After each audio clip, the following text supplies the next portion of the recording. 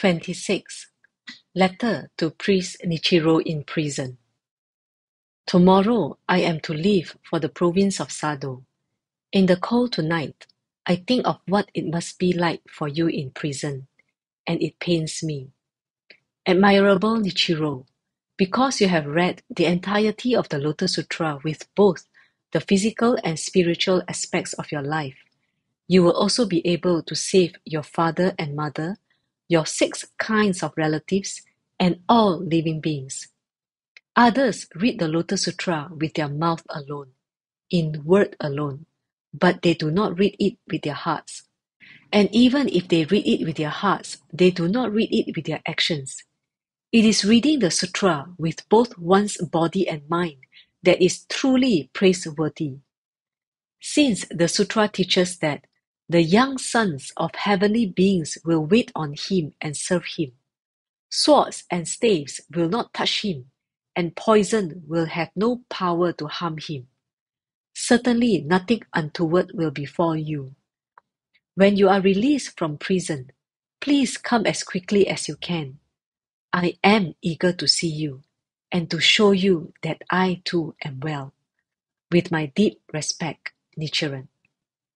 The 9th day of the 10th month, in the 8th year of Bunnai, 1271, cyclical sign Kanoto Hisuji, to Chikugo. Background.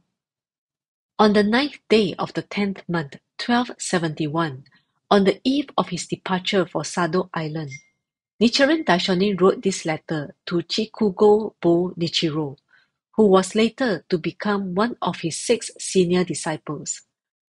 Nichiro and his father had converted to the Daishonin's teaching in 1254, and Nichiro had received the tonsure under the supervision of his uncle Nisshō, also later to become one of the 6 senior disciples.